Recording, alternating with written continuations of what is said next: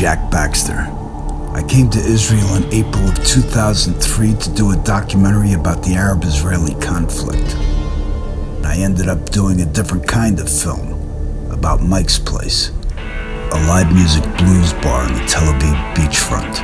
I hired one of the bartenders, Joshuah Fowden. Together, we set out to make a documentary that could show another side of the Middle East, where Israelis and Arabs and Europeans and Americans all get along.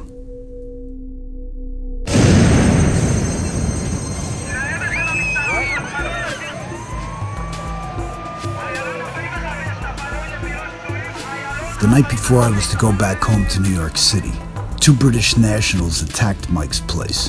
One of the Al-Qaeda-linked terrorists blew himself up. He killed 3 people and injured more than 50, including me. 2.5 years later, our documentary, Blues by the Beach, was released. We're going to Ichilov Hospital now. Yeah? And we're going to go visit Jack. Hey, Jack.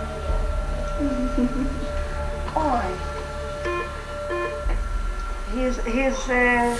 In June of 2015, the graphic novel Joshua Fowden and I wrote about Mike's Place was published worldwide. Joshua and I are teaming up again for a journey to Muslim communities around the world.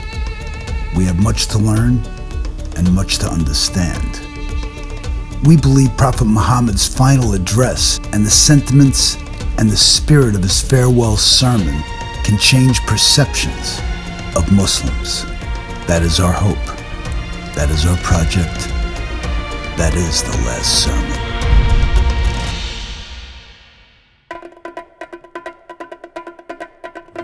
I got 25,000 hits out of Egypt on the Mike's Place graphic novel.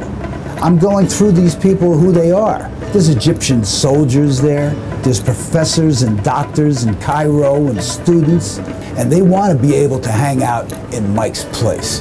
And those are the people that we want to reach out to. Yeah, that's the crew.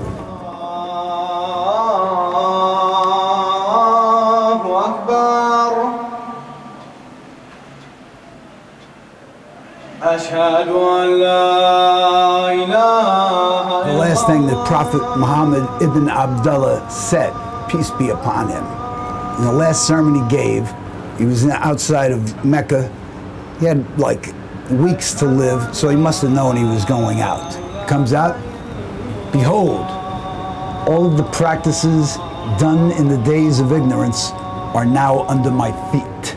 There is no superiority of an Arab over a non-Arab, or a non-Arab over an Arab, or a white over a black, or a black over a white, except by righteousness and piety. Contained in those sentences is the reformation that Islam needs. You cannot tell me that righteousness and piety rests within terrorism.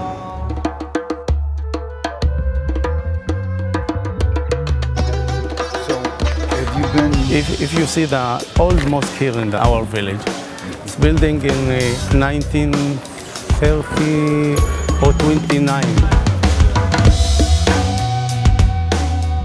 You see, we believe Prophet Muhammad's final address and the sentiments and the spirit of his farewell sermon can change perceptions and help crystallize the true nature and humanity of Muslims.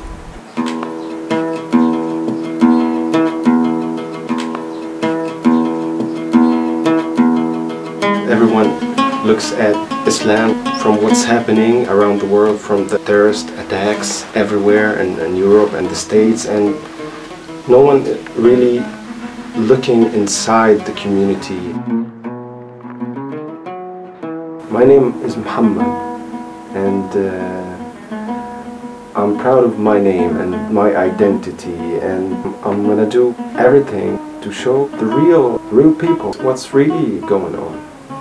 The teachings of the religion is about doing good, and it was never about killing people with knives, cutting heads and burning people. No, this is wrong. But this was a crime that was committed in the name of Islam. The last words out of this guy's mouth was, "God is great." That's the last words that he heard. And tell you the truth, I was only, 7 or 8 feet away from this guy. I mean, I got both my eardrums blown out. So ever since then, one of my last memories is this guy yelling that out. If that's your God, then, we got a problem, because I don't think that's God.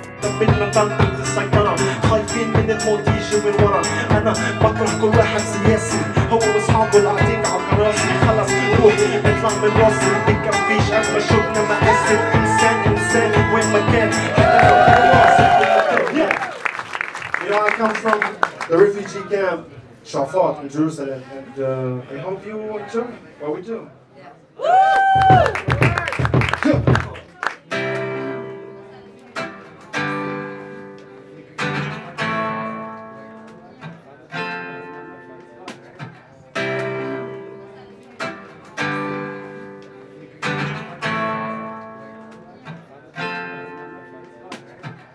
What you have today might not have tomorrow. In this world, everything is borrowed. So what you're finding in the world is a majority of people who are really way off the track. And I don't mean the Salafij, I don't mean that kind of path.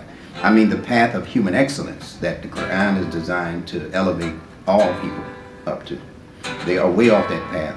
And when we hear it, it will be driven out with the force of God. And nothing on this earth can withstand the force of God. Thank you for spending these years with me as I greet you in the greetings of peace. Assalamu alaikum.